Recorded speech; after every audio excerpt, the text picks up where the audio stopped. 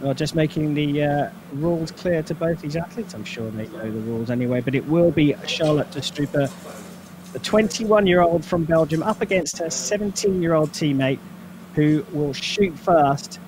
One arrow closest to the center will take the Papendal individual recurve women's bronze medal.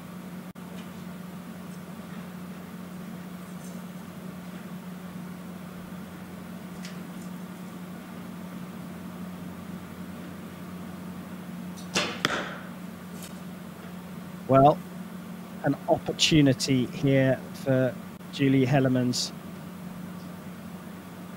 Big gap in between that arrow and the middle of the target.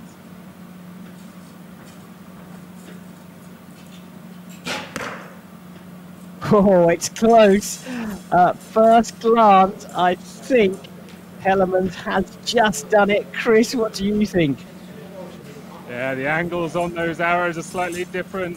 I think Charlotte's is a bit thinner as well, but all a bit of a optical illusion potentially, but I think it's clear. I think Julie Hellemans a little bit higher, a little bit closer towards the middle.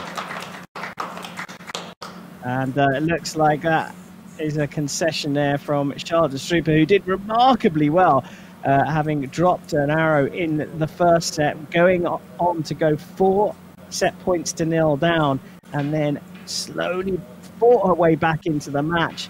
Nervy moments for her 17-year-old opponent, but in the end it came down to a single arrow, and it was Julie Hellemans who took the bronze here in Papendal.